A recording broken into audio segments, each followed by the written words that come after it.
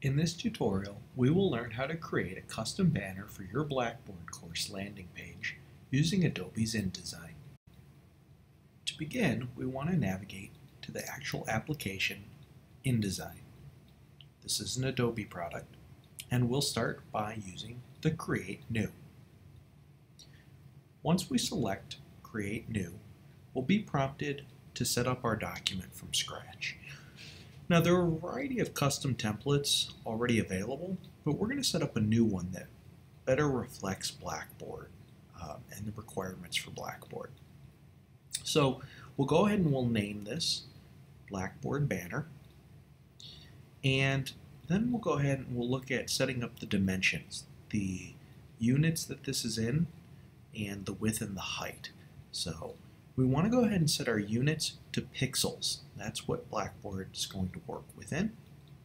And you have really two options for setup. You can see that here my previous is 480 by 80 pixels. That's Blackboard's actual recommendation. However, that's going to create a small logo. We'll look at that later.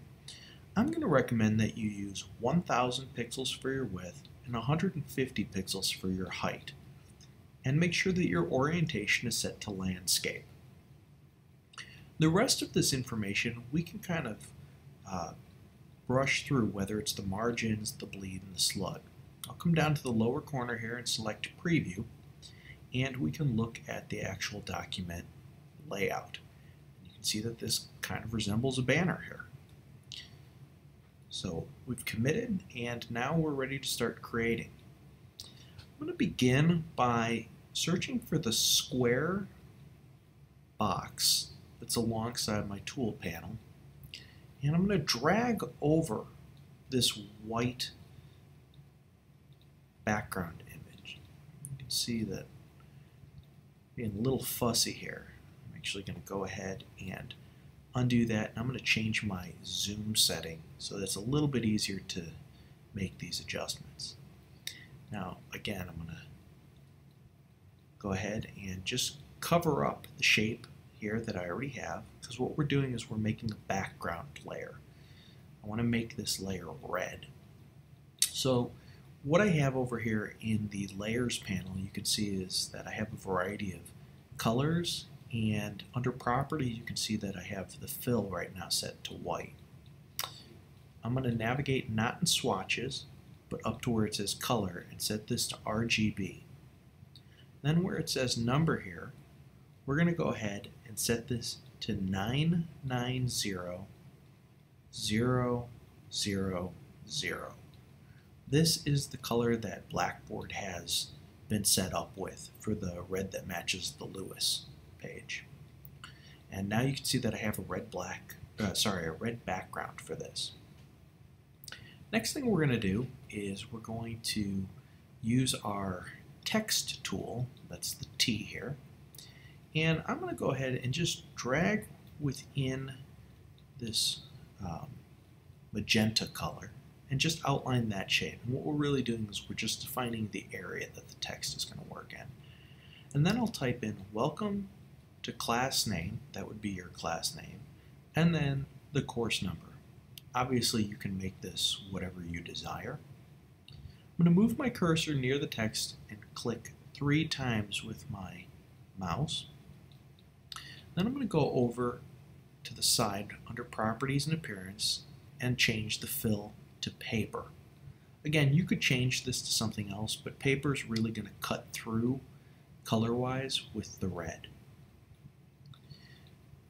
Then I'm going to navigate down to where you see the font size, and I'm going to keep adjusting the font size until it looks like things fit well. I like this.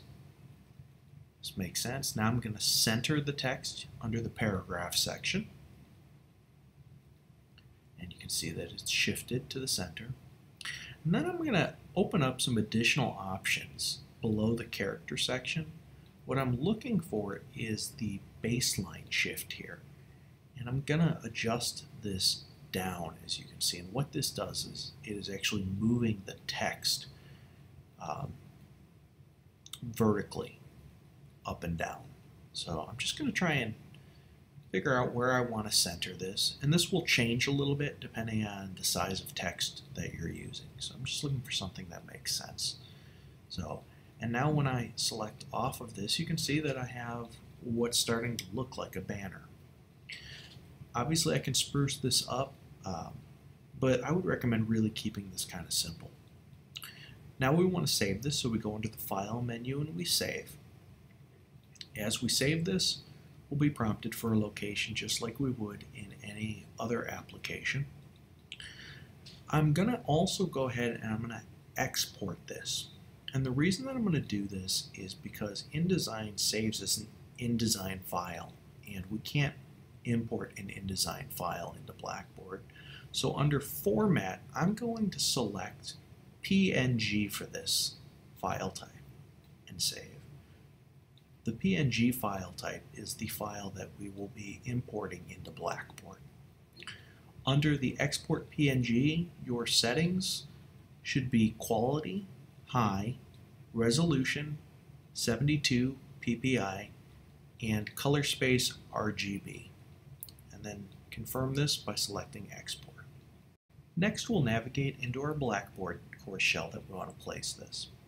Notice that the current banner is actually using that 480 pixels by 80 pixels that Blackboard recommends, and it looks a little small for my liking.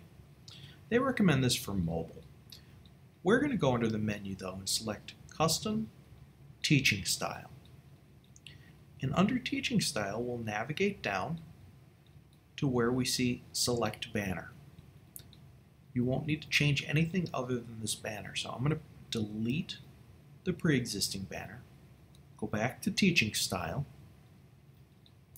and now I'm going to go ahead and browse my computer, and I'm going to load in the new banner that we've just created. Notice that I've also added the alt text for accessibility. We'll submit this to confirm. I should get a dialog prompt, and I will refresh the page, and now we can see that we have our course banner, and it looks size-wise more appropriate to the actual web page. Again, I know there's some difference between the mobile version and the web page version. I hope that you found this tutorial helpful. For more information, please visit us in the Faculty Center for the Advancement of Teaching and Learning.